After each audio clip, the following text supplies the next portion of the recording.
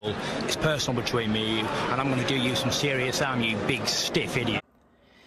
The Untouchable True School Sports Empire proudly presents something the boxing games are missing. Hey, what's going on? It's your boy BT, and I came here to talk some boxing with the thousands of True School Sports subscribers.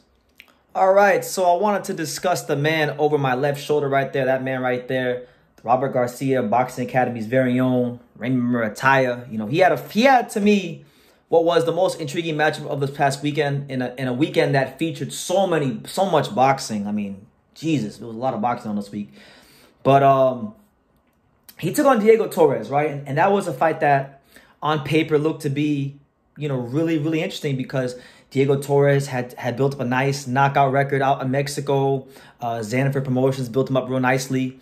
And Muratalla, we know, also punches very hard and has some skills. And it was going to be someone that you would think would be able to bring some heat to Raymond Muratalla. And I got to be honest with you guys, you know, Raymond Muratalla, he's not like a lot of fighters in the lightweight division. You know, he's not one to do a whole lot of talking. So maybe he doesn't get the headlines as much. But I'll tell you this, man. He let his hands do the talking in a major way this past weekend because he really, really and truthfully showed an amazing blend of boxing skills, boxing IQ, distance control, counter punching, slugging, body. I mean, he looked like a complete fighter this weekend against Diego Torres because this is the second fight in a row. I mean, he just his last fight back in May. He fought Jeremiah Nakatilia, who we all know has a big reputation for being a big puncher. Blasted him out of there in 2 rounds. Okay, he took a puncher and reduced him to nothing.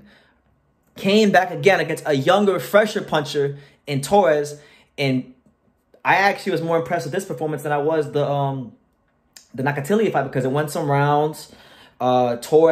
He made Torres, who's unknown. If you've watched Diego Torres at all, you guys know he's an aggressive front foot, you know, high volume Mexican pressure fighter who throws a lot of punches and he punches with bad intentions. And round by round, I just saw Raymond Muratalla reduce him to a nothing fighter and make him put his hands in his pocket. The punch output dipped. I saw him controlling that distance with the lead hand. I saw him countering. I saw him thinking. I saw him fighting. I saw a complete lightweight, right? So now a lot of people are looking at Raymond Muratalla as someone that, you know, is going to be a big factor in the lightweight division. Timothy Bradley, good friend of the channel. We got a lot of love for Timothy Bradley. Got to get him back on here soon. He stated that he thinks Raymond Muratalla would defeat Keyshawn Davis, right? And those are big words because, you know, Keyshawn Davis has gotten a lot of hype in boxing. To be fair to Keyshawn, you know, Muratalla has 19 fights in the pro ranks. Keyshawn has 9. So he has a little more than double the fight Keyshawn has. But at the same time, Keyshawn was an Olympic silver medalist. And, you know, when you look at some of the guys, some of the bodies that Keyshawn has fought in the pro ranks so far, he's fought, you know, good veteran fighters like Juan Carlos Burgos, Anthony Yiga, and most recently, his tough fight against Nahir Albright. So I really don't think that Muratalla versus Keyshawn Davis is a fight that needs too much marination. I feel like, you know, you get Keyshawn maybe a fight or 2 more, and I'm thinking by this time next year, by Keyshawn's like 12 or 13 pro fight, I think he's good enough, and I think he has enough pro experience to be able to step in the ring with a guy like Raymond Muratalla. You know, now will Top Rank do that? I would probably say more likely not, but that's a great fight. I think that's a fight that we need to see in boxing is Raymond Muratalla versus Keyshawn Davis because, you know, when you look at the rankings, right, and I always look at the rankings to kind of see what fights are realistic and what fights aren't. I know Keyshawn's not going to fight Devin. He's not going to fight Shakur because they're best friends. I don't foresee him fighting a Floyd Schofield.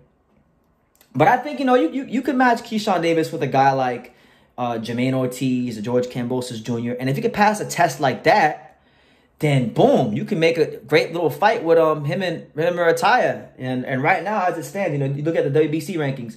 Muratalla is ranked number 9. Keyshawn's ranked 12. You look at the WBA rankings. Keyshawn's ranked number 7. Muratalla is not ranked there. You look at the IBF rankings. Muratalla is ranked 11, and Keyshawn's not ranked there. And then you look at So yeah, really it's just WBC. Keyshawn's really only ranked in WBC, but they're right there, neck and neck. And I don't see why that can't be a good fight. Keyshawn Davis, I think, has a great boxing IQ. He's got the ability to outfight the boxers. He's got the ability to, you know, outbox the pressure fighters.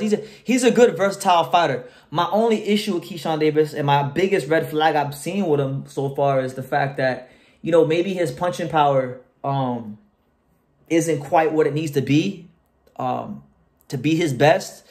I know power is not everything, but when you fight a guy like Raymond Muratalla who can punch and can box and is very educated with how he sets things up and has a really good gas tank, you are going to need some firepower to keep him off and keep him honest. And if they were to fight, whether Keyshawn gets more experience or not, that would always be my biggest concern with him. And it's not like Keyshawn Davis is young. He's not like 20 or 19. Keyshawn Davis is 24. So his body's already matured. He's already gotten some of that man strength, so to speak. So I kind of feel like when it comes to the punching power department, he kind of is what he is. You know, he's gonna have to work with what he's got. And I would love the fight. You know, Muratalla definitely captured my attention when he fought Nakatilia, and he's definitely increased my attention with what he did to Diego Torres. Because I'm gonna tell you this: Diego Torres he's no like A-level fighter, but a guy like him, it's very hard to neutralize a guy like that and then box him the way Raymond Muratalla did. You know, box him, be educated, stay in the pocket, you know, feint him, use that lead hand probe, and then get the stoppage. I mean, he ticked every last box you could have asked for in the Diego Torres fight. So, I love what I'm seeing from Raymond Muratalla. And truth be told, I got to make a better effort to cover him more because he's earned more videos here on True School Sports. He's earned more coverage. So, shout out to Raymond Muratalla. In my opinion, the standout performance of the week was Raymond Muratalla in what looked to be, on paper at least, a very intriguing fight.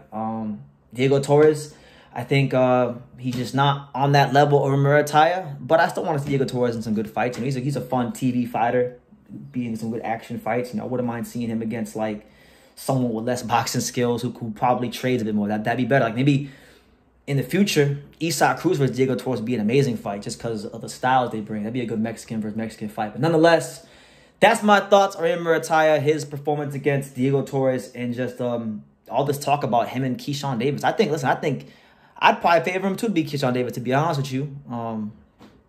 Right now, if they fought, Keyshawn, I just don't know if he's going to have that power to keep him honest. And I think Raymond Muratalla has enough boxing skills to offset some of the things Keyshawn Davis does do. But it's a great fight for 135, and I hope we can get it in 2024 around this time next year. So let me know what you guys think in the comments down below. What did you make of Raymond Muratalla versus Diego Torres?